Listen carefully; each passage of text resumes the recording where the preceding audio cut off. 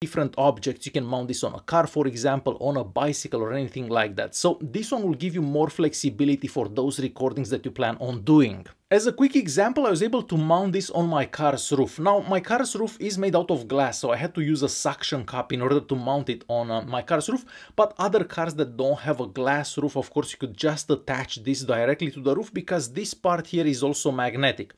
Now, it really comes down to your personal imagination and how you can see those shots, because you do have unlimited options of mounting this. I was also able to mount this on my bicycle. For that, I've used a little mount that comes in the box. This one has a 1/4-inch screw hole, so it makes it easier to attach this to different objects or tripods or anything like that.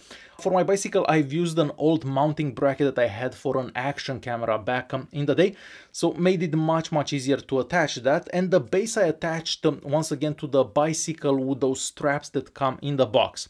And since we're talking about what comes